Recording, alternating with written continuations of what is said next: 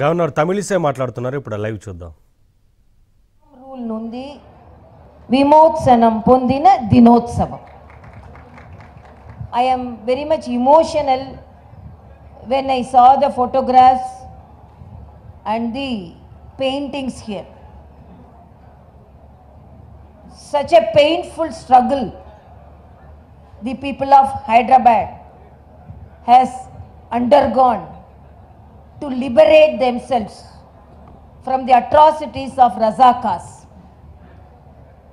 When I read about all these things, really this is the day very strongly I stand on this platform saying this September 17th is to be celebrated as Liberation Day, because we got liberated on this day. And when we see that, not only that, the parts of Karnataka and Maharashtra, they are celebrating this as Liberation Day, and it is a true liberation. And when we see the incidences which happened during the movement, I had sleepless night, because in Parakala village, Warangal district, over 35 people were made to stand in a queue and were shot dead.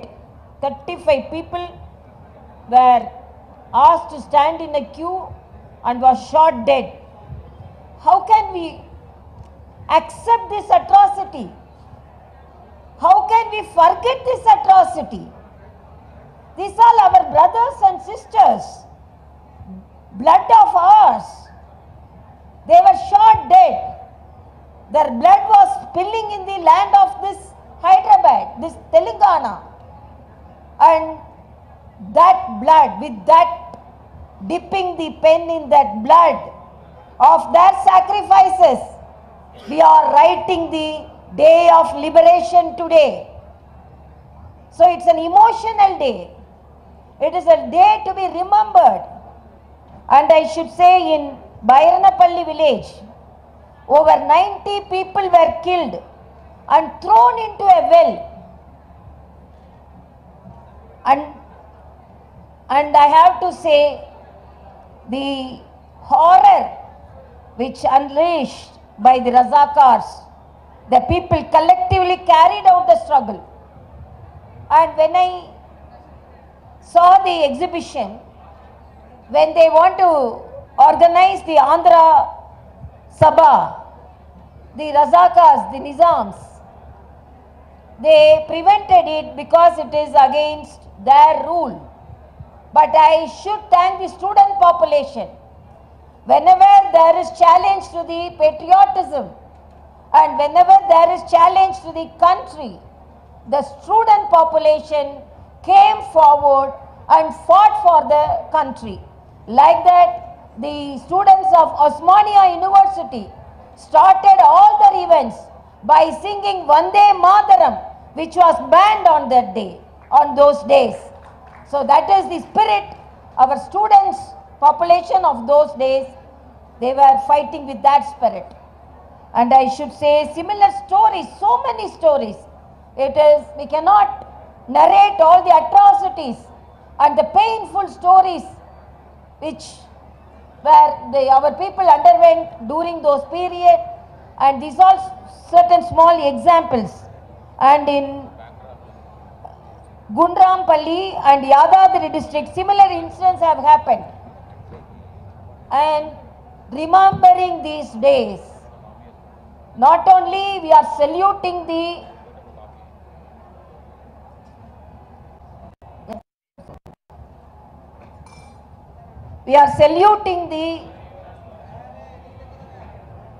warriors who fought for that. I have already told it is September 17th. It's a Liberation Day.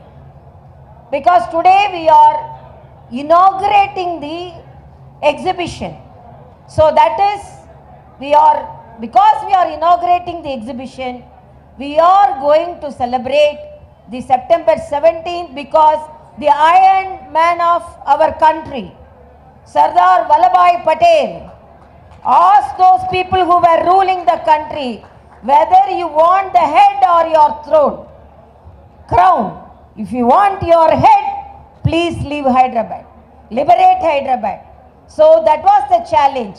So the Iron Man, the then Home Minister, September 17th, he liberated the Hyderabad. The present Iron Man, our Home Minister, is visiting Hyderabad to celebrate the Liberation Day, because on September 17th, we have to celebrate it as Liberation Day. Because the history should not be hidden by certain people, because the youngsters of our country, the future generation, should know the atrocities they underwent, they faced, and the blood and sweat they spilled to get the liberation of this state. And I am pleased and I am very emotional when I saw all the pictures. And again I am telling, ee roju manamandaram, ee roju means September 17th only. September 17th రోజు మనమందరం తెలంగాణ ప్రజలు Nizam rule నుండి విమోచనం పొందిన దినోత్సవం.